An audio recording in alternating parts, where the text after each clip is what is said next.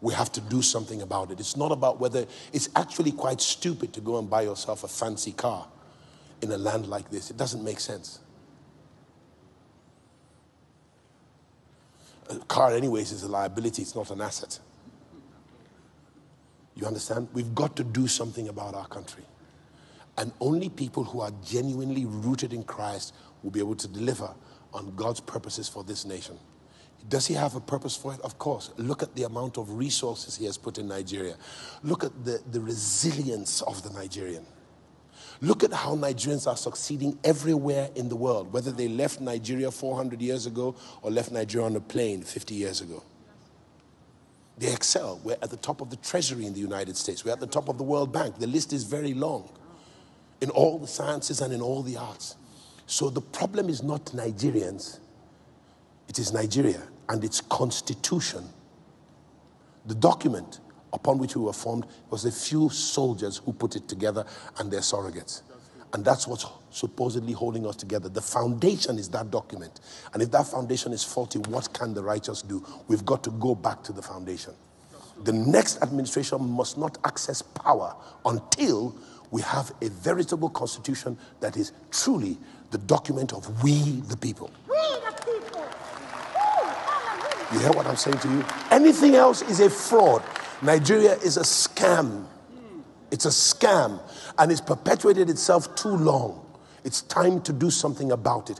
No politician has the right to talk to us on this matter unless they believe as we believe. On this matter, Nigeria can do better, she can get better, and she can win.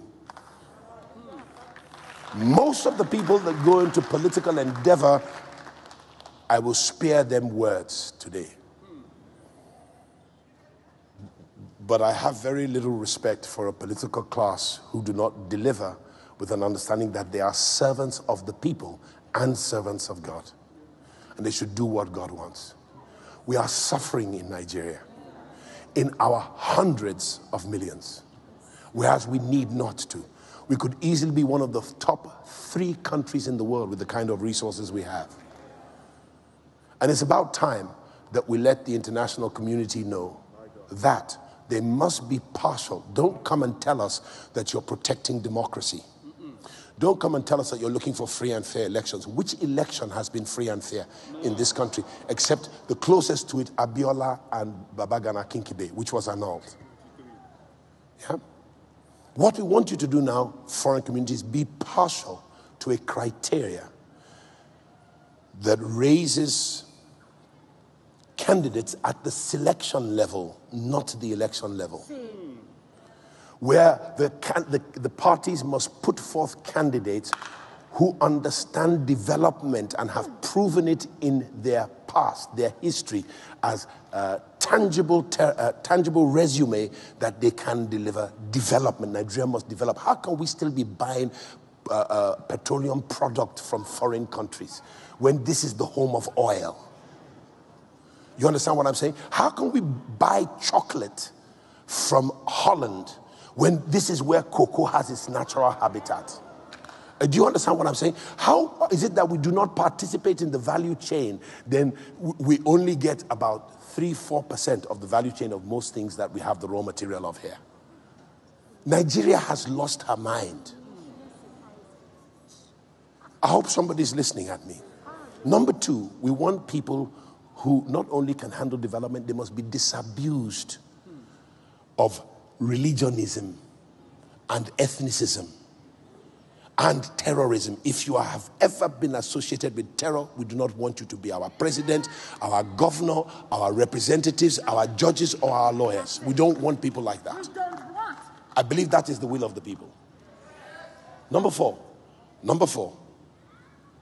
you must have the competence and capacity to assemble around yourself, by the kind of friends you keep, the kind of associates you have run with, a capable and capacious cabinet that can deliver on the aspirations of all Nigerians. Number 5, you must know how to source foreign direct and foreign portfolio investment. So we do not want to sell our jobs to Caucasian Europe or to Caucasian America or to any other part of the world. They should not be refining my cocoa in Britain, refine it in Nigeria. Bring your factories here and let us have equity in the factories that develop our raw materials into what your people will buy so that my people can have jobs. You understand what I'm saying to you?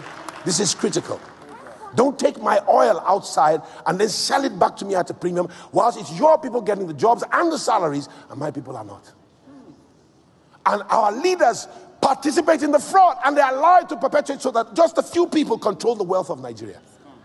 5, 10, 15, maybe 500 men. You understand what I'm saying to you? Nigerians, wake up.